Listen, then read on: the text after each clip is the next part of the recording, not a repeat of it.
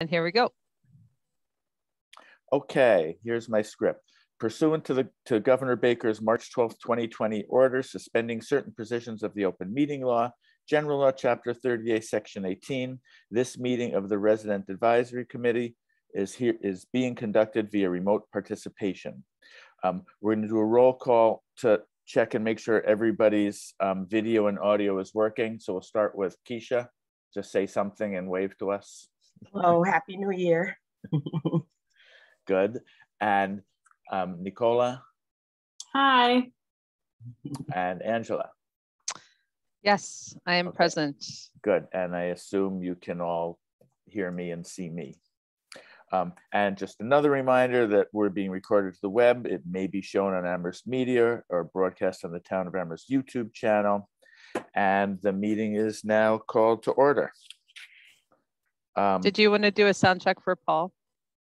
Paul's here. Oh, look who's there. Paul's here and his sound is working. So I guess we've done a sound check for Paul. Thank you. Okay. If there is anybody dialing in by phone, you can press *9 to raise your hand to speak. And let's see, if you want, I mean, with this small group, we don't always do it, but if you want, you can mute to cut down on background noise. Unless you're talking, unmute when you've been called on or you raise a hand. Okay. So this meeting is called to order. Introduction. Since we have a new member, we'll go around and do introductions and say what our role is here. So I am Jim Pistrang, and I am currently the chair of the Residents Advisory Committee. Keisha, you can go next. I'm Keisha Dennis, just a member. And Nicola, am I pronouncing it right, Nicola? You are, yes. Great. Hi, I'm Nicola Usher. I am a new member of the committee. And Angela, who the heck are you? You're still muted.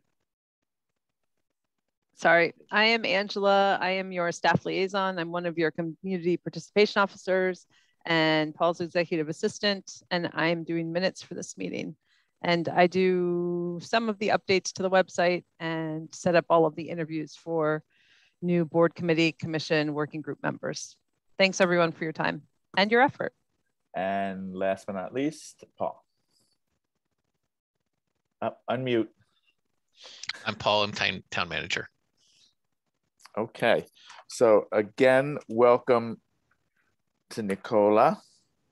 Very exciting to have a new member. We've never had a new member before, so this is very exciting. What I put next on the agenda is review our best practices. And what I thought I'd do is I'd go first, and then I'd put Keisha on the spot after me, and then see if Angela and Paul have anything to add. And I'm just going to talk very quickly about what I do preparing for a meeting and preparing for the committee. So just jump in real quick. I should have mentioned this earlier. So I need to jump off at 11:30. So just so you're aware of, okay. I'm not sure how long your meeting's going to go. I'm hoping we'll be done by then. We'll see. So when I've got interviews scheduled, basically I review the community activity forms, the CAFs that I get. I just, not memorize them, but just see who's there and what their interests are. I also go to whichever committee I'm interviewing for. I go to their webpage on the town website and I look and see what their charge is, and I look at the list of members. Occasionally I'll look at an agenda or two if I really have no clue what the committee does, but I don't usually even do that. And then once we get to the interview, we prepared a script. Where's my printout of it? Which Angela has put on the packet for this meeting. Basically, it's a script. The subject is recommended script for town council appointees to the board committee. And it's kind of a script of everything that needs to be touched on in our 15-minute interviews. So you can look at that or print it, whatever you want, from the most recent packet from our webpage. And I kind of use it as a checklist. We don't exactly follow it. Sometimes the things that we say the town manager does, somebody else does. Sometimes the thing that the RAC member does, somebody else does. But it's kind of a checklist of all the important things that should be covered in the course of the interview. And at the end, I see it as my responsibility. So let's say Paul forgets to let the interviewee know what the timeline is. I'll say, hey, Paul, what's the timeline for them knowing, something like that, just to make sure everything gets checked off. And my understanding is that chairs of committees all have received this script as well. So they have a general idea of what's going to be covered. Angela's making a face. Maybe they've received them, maybe they look at them. And, you know, some chairs are very prepared and they really have it down to give this sort of 5-minute summary of everything the committee does. Some chairs are a little less prepared, but I see our job not to interrupt in the middle, but just sort of check off, and at the end, if there's anything important that was missed, just to ask a question to make sure it comes up. And that's kind of what I've got. I would say for me, I do some of the same things, look what the charge is so that we know, you know, kind of what we're looking for, come up with a couple of questions, you know, that I'd like to add in case they're not already asked by usually the chair of the committee, you know, just to kind of get as much information from the candidate as possible about, you know, why they're interested and what ideas they have that they'll bring to the committee. Good, thanks. Angela, anything to add to that? No. Paul? No, I think you covered it. I think there's some extenuating circumstances sometimes, Nicola, where we have people in the community who really want to get involved. And so part of the interview process at the beginning is you have people who send in a CAF and they've listed every single board, committee, commission, or working group.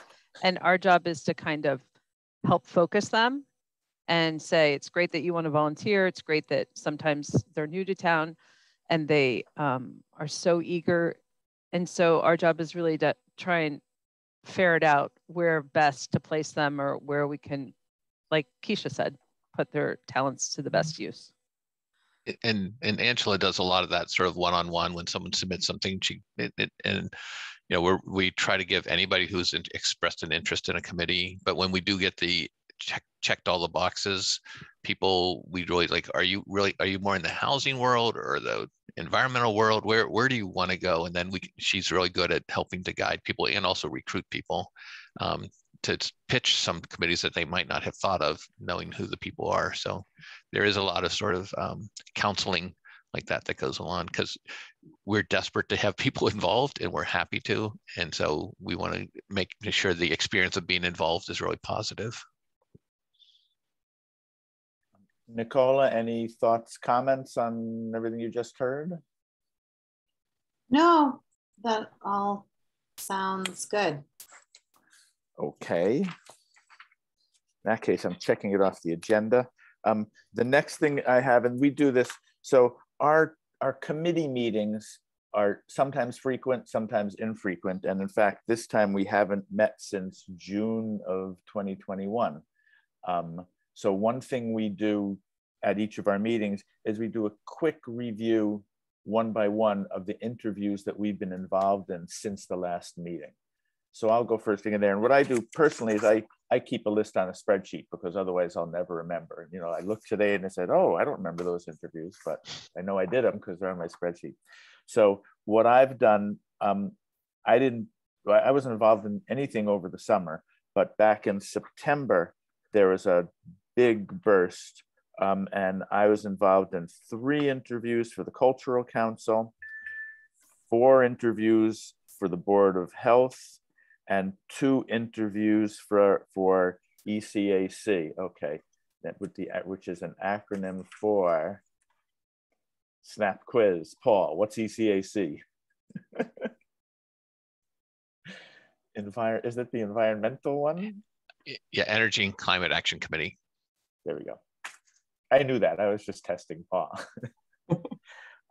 And then in November, I did 3 interviews for our committee and 1 interview for the Council on Aging. Keisha, your turn. So I couldn't find the notebook that I usually keep all my notes in, but I did the African Heritage Reparations Assembly. I think it was like 12 to 15 interviews for that. And then I did the recreation director, and I think it was about 10 candidates for that as well. And then 1 for the Council on Aging. Cool. So the next thing we usually do is Angela gives us, oh, hang on, let me look at the agenda and follow it. Yeah, upcoming interviews. What's in store for us? What are you looking at? I'm turning this responsibility over to Paul today. So there's a lot coming up. So there are 2, so we we have the immediate group is, and correct me if I miss any, Jones Library has 1 community member seat that's available. The elementary school building committee has 1 community seat that's available, and those are high priority ones because those committees are actively working right now. And I'm sorry, just to interrupt, that's the Jones Library Building Committee? Jones Library Building Committee, yeah. Shade Tree, CAC, and then down the road, then we've had some resignations because counselors being elected from Conservation Commission and Community Preservation Act Commission. I think we might have some vacancies on the Council on Aging, Design Review Board, Energy and Climate Action Committee, again, because of counselor changeover, Recreation Commission. Our new recreation director is sort of looking at recruiting some folks to be on there that he knows. We have 2 and others that we are establishing the Community Safety and Social Justice Committee. And I have asked on that one to, because it's a brand new committee, we reached out to the group that's been really successful in the past. That's Barbara Love, Sid Ferreira, and Keisha to interview these groups of people. And I think we sent out, or will be sending out soon, the community activity forms for those to see if the pool is sufficient for the group to start the interviews. And the same with the, we have a 1 seat available due to a resignation on the African Heritage Reparation Assembly. And then in the near future, we'll be looking at the police resident oversight board, and getting enough people to serve on that as well. So there's lots of new committees out there. And so we are making more of an effort to reach out and connect with folks. And just to clarify, this doesn't include normal term expirations of current committees. These are, that's right. Those all the terms expired June 30th, and these are all the vacancies right now. Wow. Yeah. So we'll be calling on you periodically. Yeah. And but a lot of them are onesies and twosies. So it's like, it might just be a couple, like the Shade Tree, Angela, 2 people that we need to interview. But the Jones Library, I think there's going to be a fair number of people interested in that. So. I had a question and it just popped on there. Oh yeah. What's the status of Zoom interviews? I assume they're continuing for the short term at least. Yeah, so all of our meetings like this are continuing. We're allowed to continue meeting, public meetings like this until April 1 under the state legislation. They are looking at extending that. The council itself is meeting in person if they want to. It's a hybrid meeting. It takes a lot of support for us to do a hybrid meeting. So we've offered that to the council, but to no other committees. They are going to reconsider that at their meeting on the 24th. A lot of their members feel like they really don't want to be coming into a building together for multiple hours with each other. And I, honestly, I'm not sure what we'll do going forward, because Zoom is really convenient for folks. It used to be we had to, people had to get down to town hall for a 15-minute interview. We always felt bad about it. I mean, I miss the personal interaction, but I mean, we can, with these interviews, we can choose what we want, and I'd welcome what your thoughts are on that. Anybody have thoughts on that, Zoom versus in person for our 15-minute interviews? I mean, I personally think it makes it a little bit more accessible in certain ways for people, maybe not having to have childcare or, and the like. But I also know that for some people, they may not have access or feel comfortable, but I think overall it might widen the pool of applicants we have. Nicola? Yeah, I agree with that. I think, especially for a 15-minute interview, I have a question. If for somebody for whom Zoom might not be accessible, could we do phone interviews? Yeah. So, I mean, I would say, in terms of best practices, my experience with other organizations, it's just important to provide sort of the same to everybody, so we should be doing Zoom for everybody then, or Zoom or phone for everybody. Or the option, the same options, I guess, consistently. Yeah. Yeah, I'd say you guys mostly said everything I think as well. What I liked about the 15-minute in person is it was in person. And I think for the people coming for interviews, it feels more important, or like you're wanted in a way when you're, going into this big building that you've never been in before, and going into the, cool town manager's office and things like that. And I miss that. But on the other hand, I'm still working, and to be able to just stop for 15 minutes or half hour, 45, whatever it is, and do my interviews and not have to go into town and back is great. So I'm with everybody else, I guess. There's one thing I wanted to mention that's not on the agenda, but I'm allowed to mention it. We have a funny committee in that there's only 3 of us on it, which means anytime if 2 of us talk together, not an official meeting, about how the committee works or what it does, we're violating open meeting law. So we have a funny thing where, most committees where you have 9 people, 2 of them can, meet for coffee and talk about how their committee is doing and stuff like that. But we can't do that. We can share information, like one person can send another person a spreadsheet that we talked about at the last meeting or the agenda or something like that, but we can't talk about the workings of the committee one-on-one, because one-on-one means a majority, means you need to have an open meeting. So it's just something, it doesn't really come up. The one peculiar, when did it come up? There was something where when you were hiring interviewing for the resident advisory committee. Yeah. Because we couldn't have you and 2 Keisha of us. couldn't look at it and say, what do you think? So other than that, it doesn't really come up, but it's something to keep in the back of your head. Anything else? Where's my agenda? I lost it. Okay, so anything else on upcoming meetings? I don't think so. So our next job is just one thing. Yeah. So when we do open up, I mean, I think if we look at elementary school and Jones Library, if you want to designate who's going to be participating in them, that'd be a good thing to come out with. So Angela can organize, or you can just let her know later what you decide. Which kind of brings up a point, what the history of the way this committee works. If any one of us has a particular interest in a committee, you can tell Angela. I know Connie used to do that pretty frequently. Say, I'm really interested in this committee. Can you have me do the interviews for that? And that's perfectly okay if the timing works.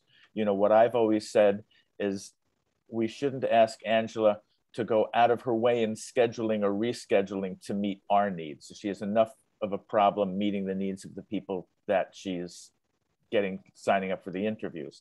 But certainly if we have preferences, we can tell Angela, or we can just say, sign me up for anything, whatever works for you. Angela will typically send something out saying, we've got these meetings scheduled over the next couple of weeks, who's available? And at that point, we tell her what we're available for or not available for.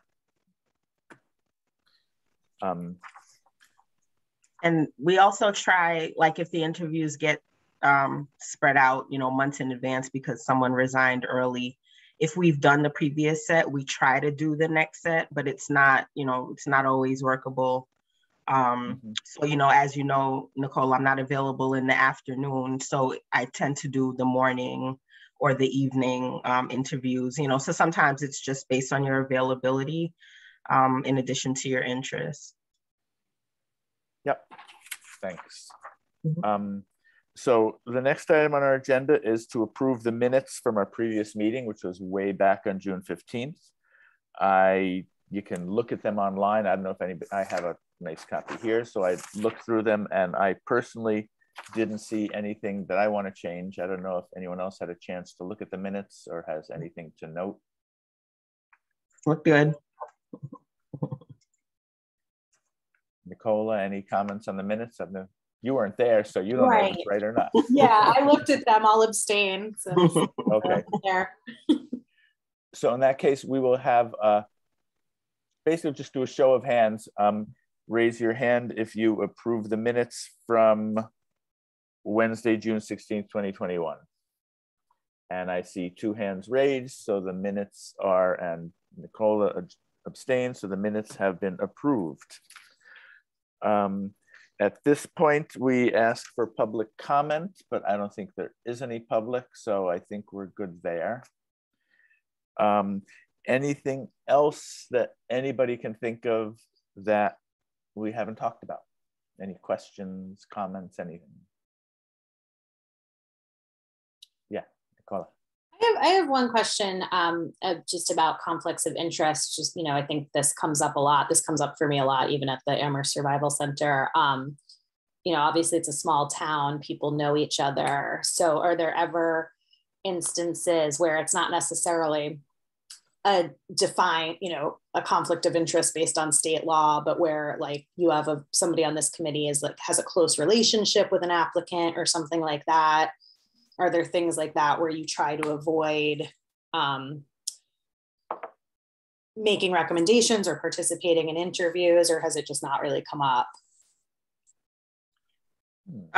For me, the only time it has come up was there was a panel, you know, I was one member of the panel to interview the candidate, and it was a relative of the person, so they just didn't participate in that interview, but they participated in the other interviews, and then they just didn't comment, you know, when it came time to sort of making our recommendation.